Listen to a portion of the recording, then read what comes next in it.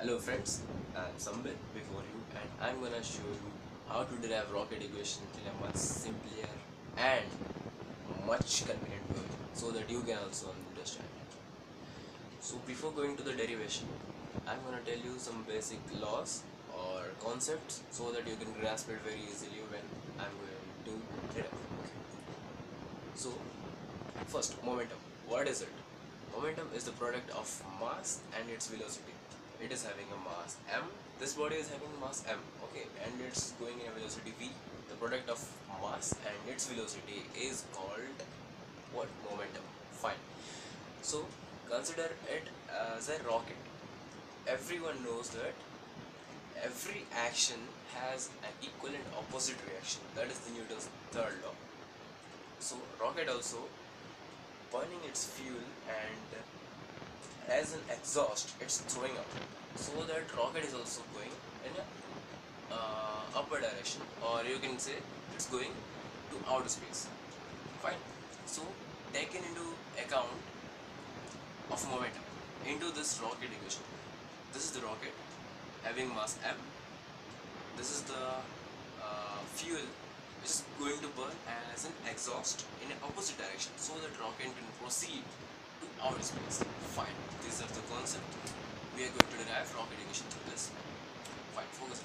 We are having a rocket of mass m naught, which is the initial mass of it, and in the time t, which is equals to 0, it's having its velocity 0. Okay, the initial velocity which is 0 and mass m naught in case of t 0. Second case where the rocket is having mass m, the fuel started burning. These are the exhaust which are coming out in the opposite direction in which the rocket is proceeding, which is vg, and rocket is proceeding in velocity v. It's having m now, the mass, in time equals to t.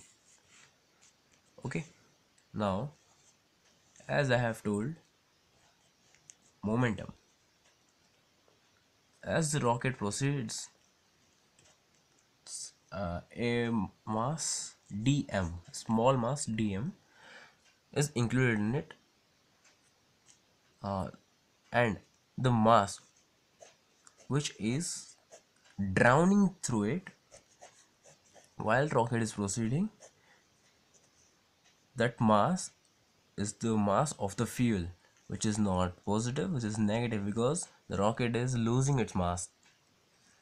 Now vg, it's also in opposite direction, but as the rocket is drowning its fuel or losing its fuel as dm, it's gaining small velocity dv, and it's the time when the time equals to t plus dt. dt is the small change in time, dm is the small change in mass which is losing, and dv is the small velocity, small change in velocity, which is rocket which is gaining. Okay, now coming to the conservation of momentum. So the conservation of linear momentums is the, according to the principle of it, the linear momentum of mass m of the rocket and the velocity of the rocket equals m minus dm. The mass of the rocket is losing as the fuel is drowning out, and it's gaining velocity v plus dv, and dm minus vg. vg is the velocity of the exhausting gases, which is in the opposite direction as the rocket proceeds.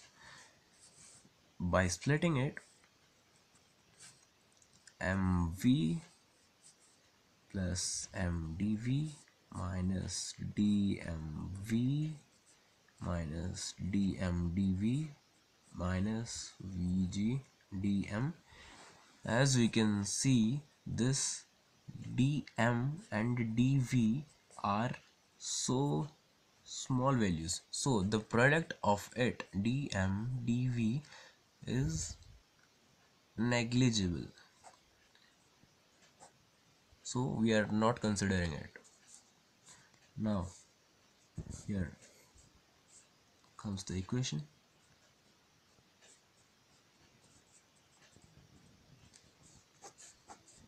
These two are similar. We are taking vdm plus vgdm. Now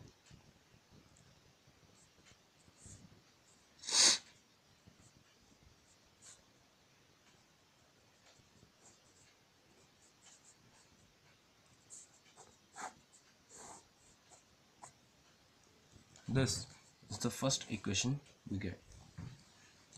Now, when the rocket has gone far away from the Earth, the velocity of the exhaust gases with respect to the Earth becomes irrelevant. We can take the relative velocity of exhaust gases with which to the respect of the rocket is u. Okay. Now, uh, relative velocity, I can show you a demonstration. Suppose I am riding a bike at a speed of 20 kilometers per hour, and another bike which is behind me is driving his bike at 30 kilometers per hour. So I am at 20 kilometers per hour, he is in 30 kilometers per hour. And suppose I am turning my head and I am seeing that he is approaching me at the speed of 10 kilometers per hour. What is it? That is relative velocity. So me, okay, I am the driver, I am watching behind, he is approaching me at the difference of v2, as I am the reference and he is coming towards me. Same we can apply in the rocket. It is the rocket, the exhaust is going backwards in opposite direction, not in this direction, it's going opposite to the rocket's direction. Okay, so this is the m, it's going towards outer space, it is coming towards the earth, which is the opposite to the rocket's direction, it's negative. Okay, now coming towards relative velocity. Now rocket is the reference and the exhaust is going from the rocket. Rocket is the reference and the exhaust is going from it. Fine. Hope you got it. Why I have taken this. This is the relative velocity and here it comes the second equation of it. Fine. Now going through it.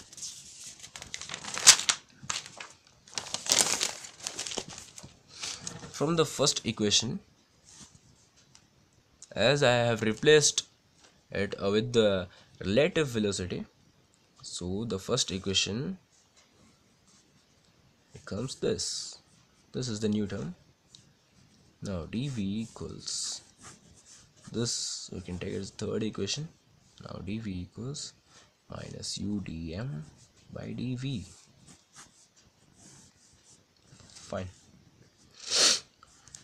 So by integrating it with the initial velocity and final velocity of the rocket and initial mass of m dm dv, we're integrating this, you're getting it right. Now v minus v0, and after integrating it, oh, we can get, sorry, this is not dm by m. Fine, this is dm by m. Log m to m naught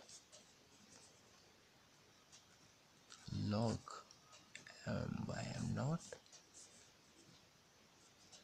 Now v equals v0 plus u log m naught by m.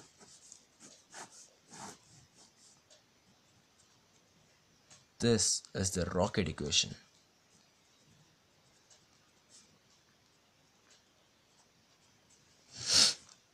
And if we have to find the constant, so what we can do, in case of the time t0, okay, the time t0, the equation gives the velocity of the rocket at any time t. This is the equation which can give you the velocity of the rocket at any time t when its mass is m. Now considering the time equals t0, which is 0 only, so v, the velocity, the initial velocity which is 0 at time t, log e, this, as per the numericals you can take, this is the most useful equation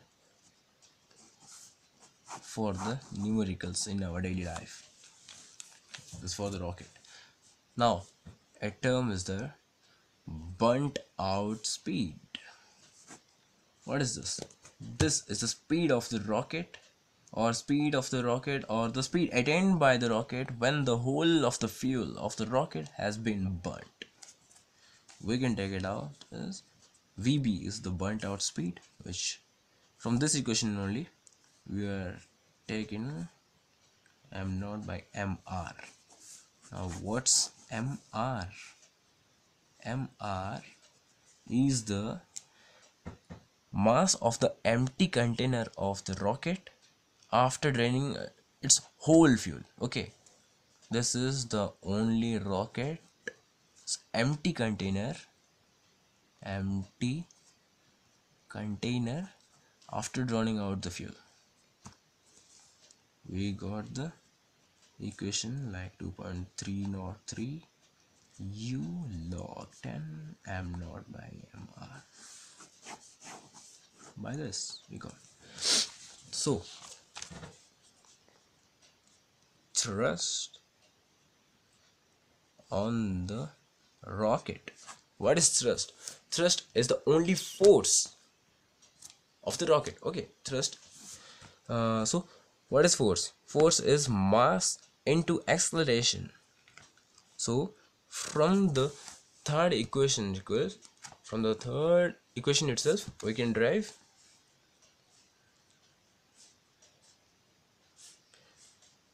the thrust. How will you approach this thing to the force, which is nothing but the thrust? So mass into the acceleration, as I have told you, as I said, mass into acceleration. So to convert this thing into acceleration, we have to divide dt dividing on both sides of it. We can get this thing as a, which is nothing but mass into acceleration, which is the force, dm by dt.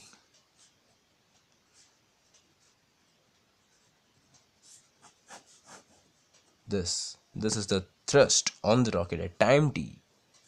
So ignoring the negative sign, we find that the thrust on the rocket at any instant is the product of velocity of escape of fuel gases, the rocket, and the rate of combustion of the fuel at that instant.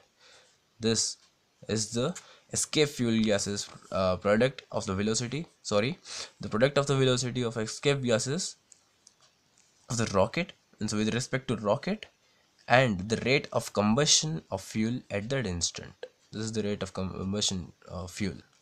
Okay, that's fine. All you saw, that's rocket equation in a much simpler and easier way, so that you can understand. But note that if gravity, of the effect of gravity on the motion of rocket were taken into account, upward thrust of the rocket would have decreased by mg, that is the weight of the rocket. But however, because of very large amount or the quantity of u and dm by dt, which is the rate of combustion of fuel, the effect of gravity is negligible in this case. But it's not negligible in reality. I am neglecting it for our convenience to derive the equation. So that's all. Sambit here. Thank you.